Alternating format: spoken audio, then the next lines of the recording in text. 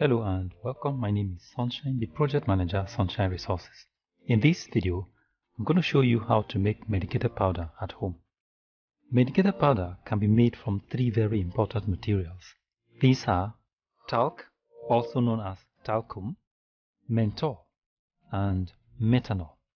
Before we go into the production proper, let me briefly mention some medicinal value of menthol.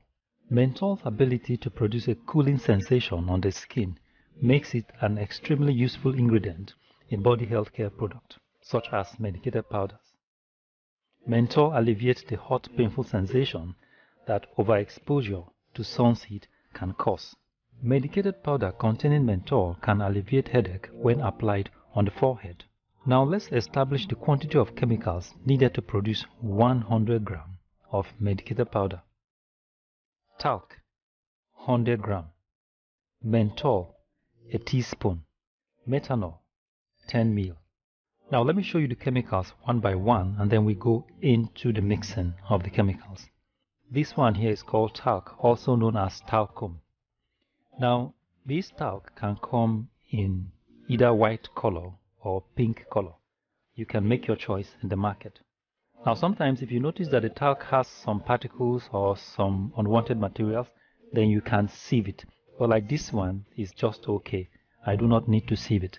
So if you buy your talc from the market and you notice that it has some particles or unwanted materials in it, you can just sieve it.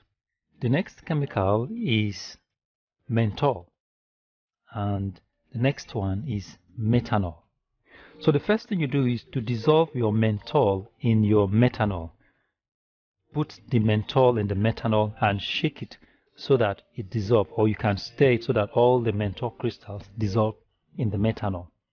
Make sure that all the menthol crystals dissolved in the methanol.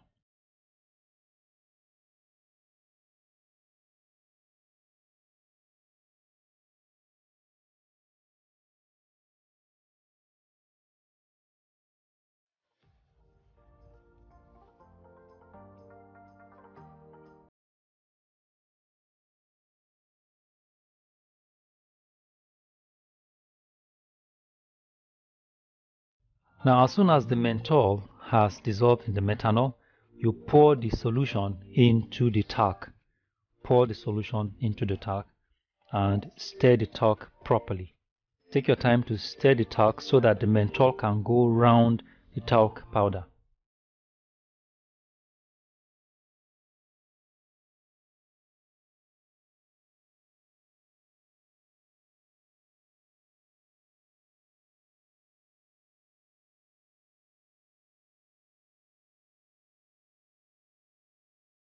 And now, ladies and gentlemen, your medicated powder is ready for use.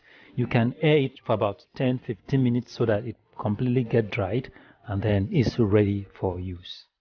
So thank you very much for watching, and God bless you. If you like this video, give us a thumbs up and subscribe to our YouTube channel. You can visit our website on www.sunshineresources.org.ng, or you can visit our YouTube channel on youtube.com/c/Sunshine Resources SRTV. Thank you very much for watching, and God bless you.